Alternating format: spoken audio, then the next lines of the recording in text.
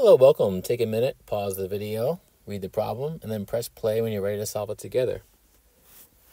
So there's a lot in this problem. Let's just read through it. It says that the game of roulette is played and the wheel has 35 slots. 2 are 0 and 0, 0. The rest are numbered 1 through 33. You can place a $7 bet on any number other than 0 or 0, 0 to win. So our bet is $7. If you win, you get, so reading this part, if you win, you get your bet returned plus the winnings. Cool. If you lose the $7 bet. Find the expected value of the game. So, you have this wheel with 35 spots. Only you have to place a bet on somewhere between 1 and 33. But the idea is that only one of those spots wins. There's one winning spot out of 33 numbers and 0 and 0, 0 out of 35 spots. Now, the way I'm going to count this, when you win, what are they going to hand you back, right? Well, you're getting the $426 plus the $7 bet. So it's $433. When you lose, which is every other time, right? Or essentially, if counted from this perspective, let me say it this way. Everyone loses $7. Everyone. Even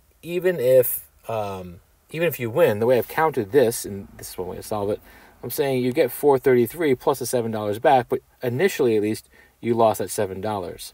From another perspective, if you want to rewrite that in a different way, you could say you start off by losing $7. Then, if you win, you get the $7 and the $426 back, but that only happens 1/35 of the time.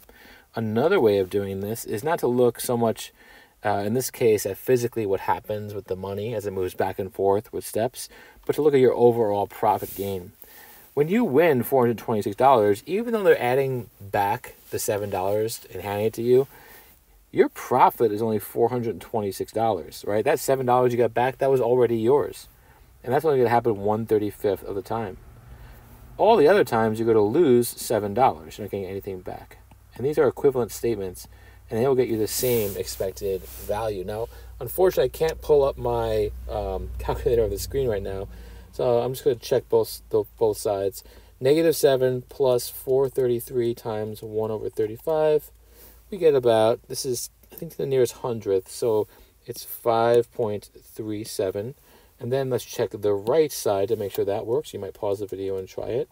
426 times 1/35 minus 7 times 34/35, and we get the same thing. It's $5.37.